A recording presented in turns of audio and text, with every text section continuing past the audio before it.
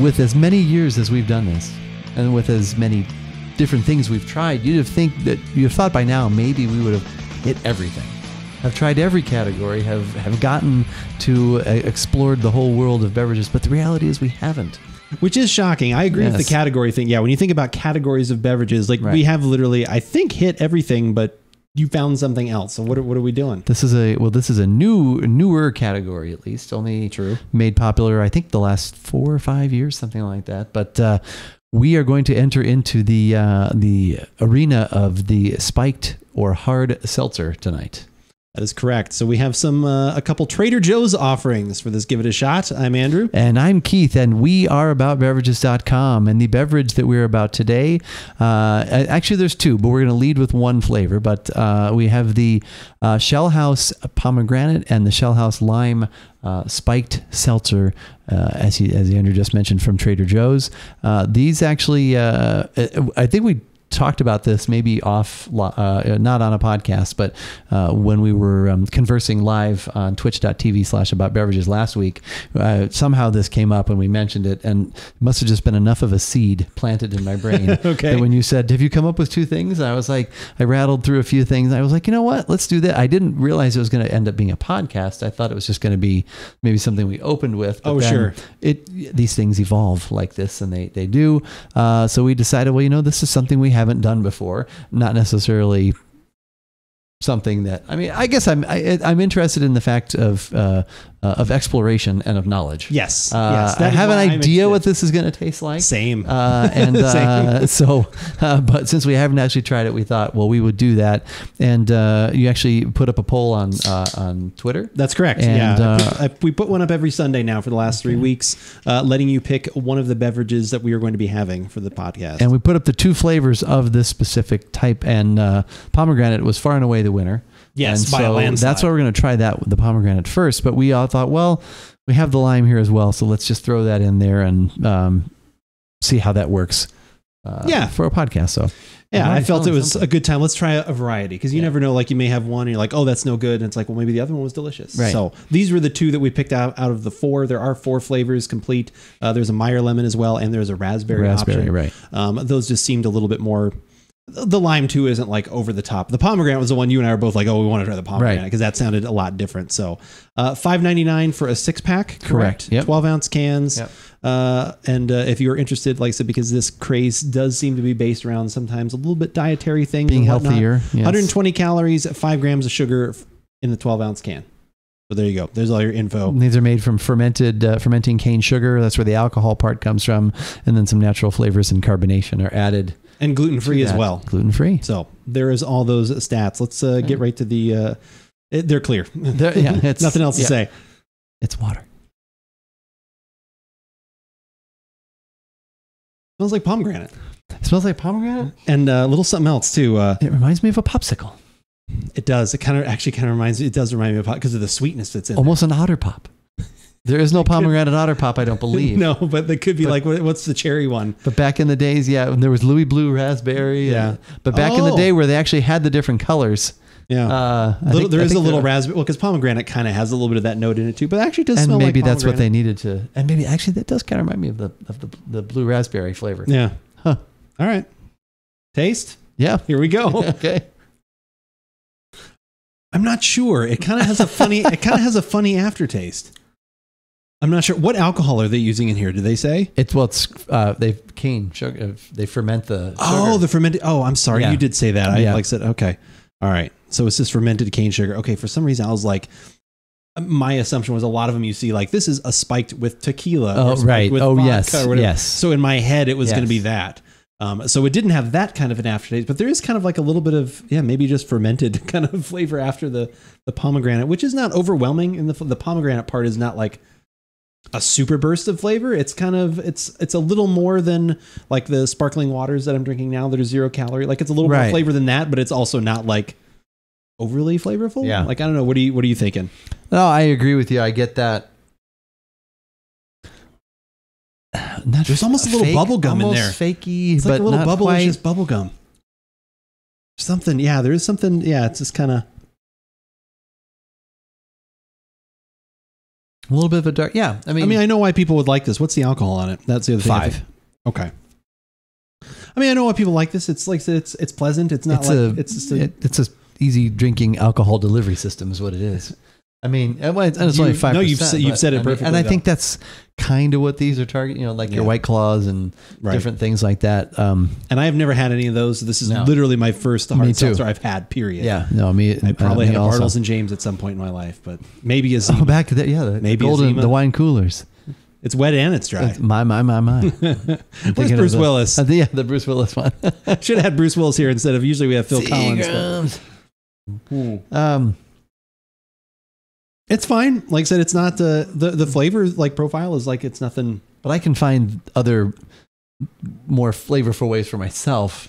But I'm not usually going to get the alcohol part. I'm going for the flavor, and the alcohol comes with it. Right. Whereas basically this is like for people who are saying, I need some alcohol, but I don't really want to.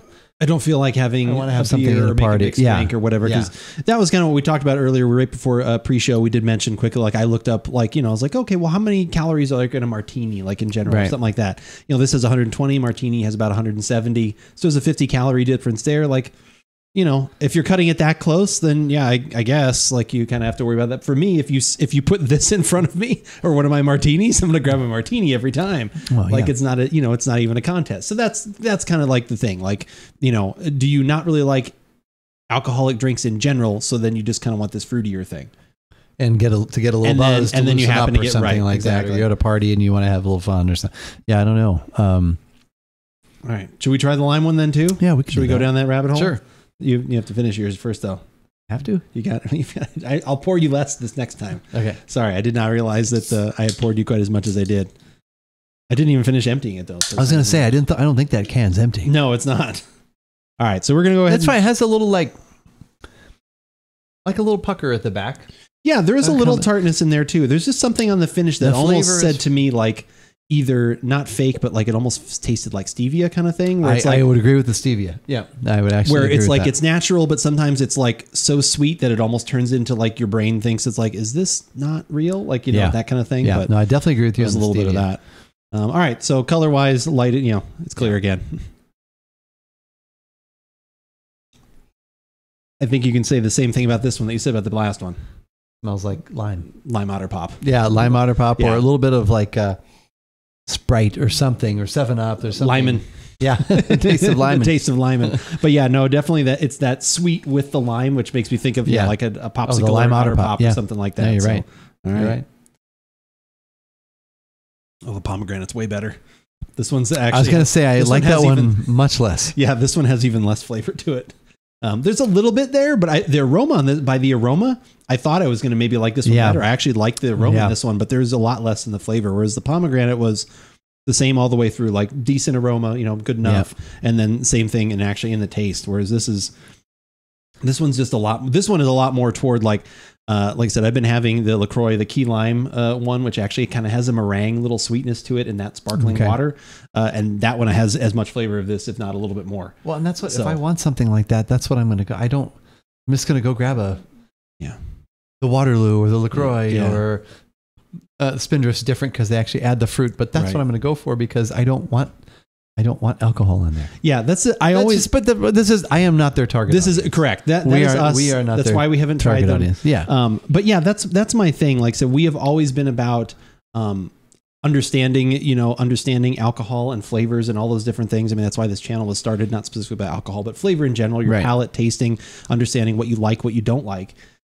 And for me, I want things where the alcohol also complements the beverage that it's in and is not just completely covered up by it. Right. That's why even like if I make a margarita, it's like doesn't just taste like lime juice. Like you taste the tequila, you taste all the elements in it because you want that alcohol thing for me to add and accentuate and be a part of the discussion as opposed to like, this. You could hand this to someone and say, what do you think of this? And you're like, that's an okay sparkling water. Right. Like you wouldn't know the alcohol is in there, which for some, that is like, if For some, me saying that is a ringing endorsement for this product. Right. And for us is not. Right. And that could also, and that could be dangerous though too, because then you don't realize until it hits you and you're however many it takes you, 2, 3, 4 in. 6. And all of a sudden you're like, all of a sudden you're like, oh my God. Yeah. There's no alcohol in there. No, there's no, you would not know, at least we would not know. Unless you tell us that has that in there. So that flavor that I talked about in the pomegranate one is just a little more present in the lime. That little, like, we were talking about what kind of alcohol is in here in the fermented. I get more of that fermented kind of like just that alcohol kind of flavor on the finish there when I took a big sip. The lime just isn't enough to completely cover that up, which I think if you're a drinker of these particular products, I don't think you'd like that one as much. So definitely if you're going to try one of these, I would try the pomegranate. Probably the raspberry would also be in the same ballpark as that kind of goodness as well. The pomegranate they all sell kind of about the same. The raspberry sale has started to pick up lately. The pomegranate's usually the better seller. Oh, is it? Yeah. Oh, okay. Of them all, that's the one I think sells the best, but they sell, How long have these roughly been around? Like I see the article here is May that they're talking about. That was in the raspberry was new, came out for the flyer. Oh, okay. We just had 2 actually before that. That was the 3rd. The lime is actually the 4th. Oh, interesting. The pomegranate and the lemon were around for a while, and I'm gonna say at least 2 years they've been around. So okay. Honestly, we haven't had any of these other ones. Like if we really wanted to say what's better or worse than something else, we should try like one of those other ones, which we may at some point just kind of as like a little kind of a one-off kind of thing. But between these two, I would definitely go with the pomegranate. Yeah, I would too. And I think that one in particular, that one I think is fine. If the thing you are looking for is like, I want a sparkling water and not know that there's alcohol in it, but I'd like a little alcohol. It works well with that. Like I said, the lime does not cover up the fermented alcohol flavor kind of at the end. It's not vodka, but it's kind of in that there's like that kind of little flavor where you're almost like, is there something off in here? What happened to my sparkling water? What's the matter with this? What's the matter with my sparkling water? What's the matter with the sparkling water? He's a bum. No. I think that was a chant, wasn't it? Was that a cheerleading thing?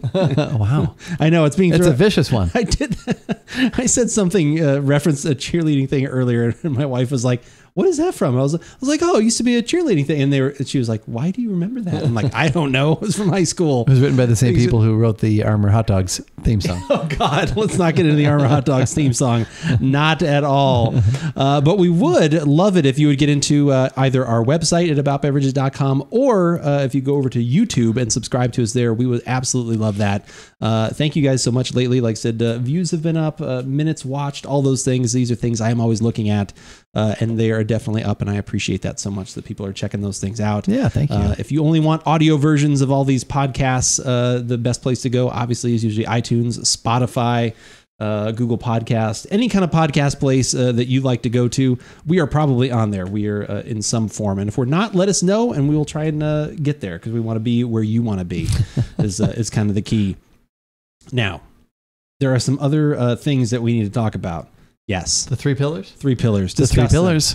The 3 pillars of social media that we use in, let's say... You want to do descending? Ascending order. Okay, I like it. So what are you starting with? We're going to start with Facebook. Okay, good. And we're going to move up to Instagram. Okay. And then Twitter. And like Twitter, like is almost like our Michael Jordan. Like it's the best. That's the one we use the most. That's like, the one. It's the GOAT right there. Is Michael Jordan. And the other 2 are just kind of down the way. Yeah, we are frequently. Well, you especially are frequently during the week letting people know what games that you are playing. We'll let you know when we're going to go live on twitch.tv/AboutBeverages. I tweeted actually just a little bit ago to let people know. And yeah, you'll find all kinds of information. You'll find our poll when we put our poll up for the week. And it's not against terms of service. It's totally okay. We can put our poll up. It's okay. It's all right. But as we always say, whether we like it or not, you should give it a shot.